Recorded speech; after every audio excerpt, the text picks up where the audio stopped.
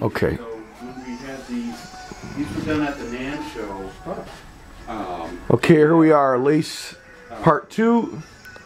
Ken Crony, who was the official licensed rat fink artist. Wow. He did. Oh, here's the rat finks. Oh, oh wow. Right here.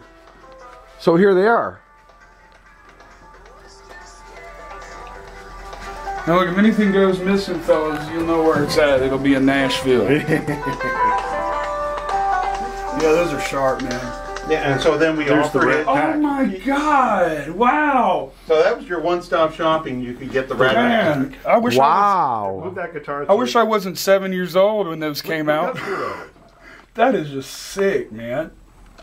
That's the sickest thing ever. Wow. I can't even believe that.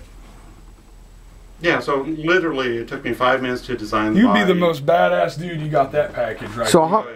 So I mean, like, as a collector's item, that's definitely like a major collector's item. I mean, how much you think something like that would go for if somebody walked into Pawn Stars? No, I've seen the rat packs go for. I think there's actually one that was just recently on eBay, sold for like $800. That's I've it? seen them as high as $1,500.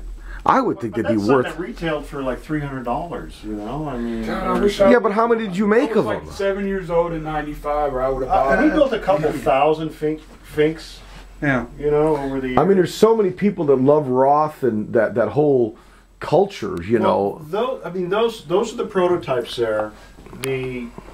What we did is then we had them transferred into decals, and then the cool thing that I made sure that every one of these has a serial number, and they were only $300 guitars, but they had a serial number because it's all about the collectability. Right. So the idea was that we were were. going to change every year. There'd be a new artwork.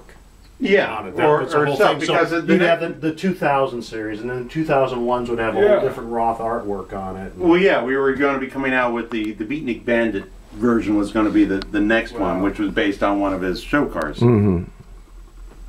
How cool is that? It's all cool. Wow, these are badass basses, man. Wow. Let me get this out here. So how many of these basses did you guys manufacture? Well, we built a lot of those things. I Wow. mean, they're in hiatus right now. I like how you know change it up with the knobs too. The different knobs, I like those on there. Wow, I love The that little guitar. things.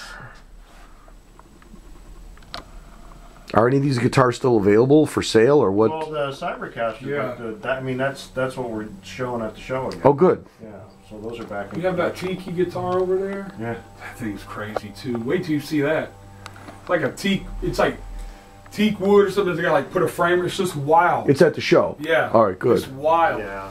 That's just crazy. Well, you remember, you know, Josh who built it? Yeah. Committed suicide last week. Oh my God. Man. And he is working What a on shame. 3 more Talikis for us and 3 more Cybercasters, and I haven't heard anything, you know. I heard it. I have Spurt Cells calling me going, hey, do you know what happened to Ronnie, or, you know, to Josh, needs some money, and what happened? He said, we told him. What? So, Oh man. I don't know, I'm just totally bummed from it. I'm just like, I mean, that's just like, he's a wow. dear friend, and, you know, I never had any inclination about it. That's the sad thing, Don, is that's usually how it is. It's like you don't even have a clue that somebody's got demons or struggling with something on the inside.